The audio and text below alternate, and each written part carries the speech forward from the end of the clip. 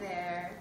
I just finished teaching a class at Collège Boyal, the French college here in Sudbury, on Paganism 101, or otherwise known as witchcraft.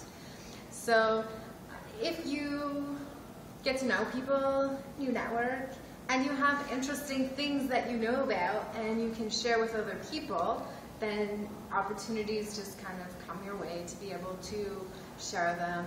This is a workshop that I've done many times before at different locations. I do the workshop every few months at Cecil Facer, which is the correctional facility for the youth here in Sudbury.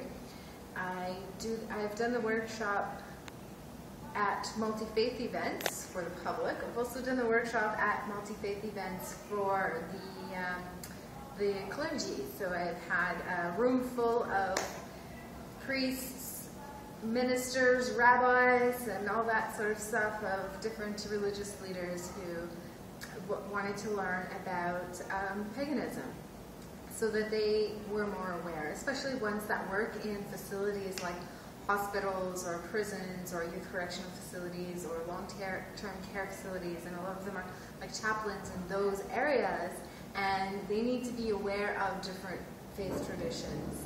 So I'm able to share some knowledge with them and some information to help them understand the people who come into their facilities that may have different beliefs than their own.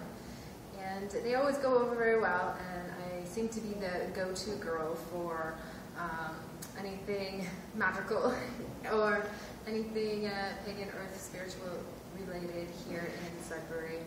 A little bit also for some of the expanding communities as well. I've had the chaplain at the hospital in North Bay contact me for information and contacts and things like that.